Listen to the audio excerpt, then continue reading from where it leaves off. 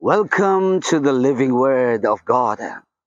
In the book of 1 Corinthians chapter 10, verse 21, Paul writes, "You cannot drink the cup of the Lord and the cup of the demons. You cannot partake of the Lord's table and of the table of the demons.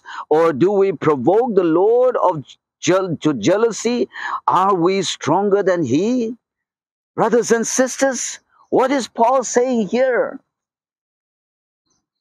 You cannot partake of the table of the Lord and also partake of the table of the demons. Are we stronger than God? Many times we pretend in front of people we can deceive people, but not God. Jesus said there are only two ways, the broad way or the narrow way. You love God or the demon. You can't serve two masters.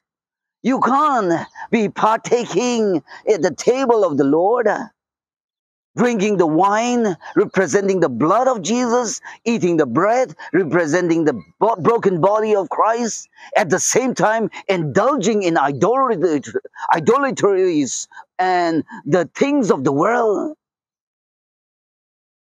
We got to choose to be on God's side or to be on the other side. As I said, we can deceive man. Man may not know what is in our heart, but God knows.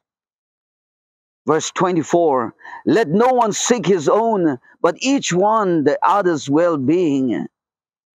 What? Let us not seek our own, that's what Paul says, but all of us seek the well-being of others. But many times in the world today, it's all about I. How do I get to that position? How do I possess this wealth?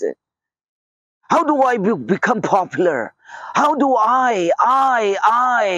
self-centered life? Was that not the problem with Satan that brought him down from heaven, from that glorious being, from that position to where he is today? And that's why Paul advised to us today, let no one seek his own, but each one the other's well-being. Let us love one another. Let us look out for one another. Let us do things for one another with love. For Christ loved us and showed that example to love one another. Amen.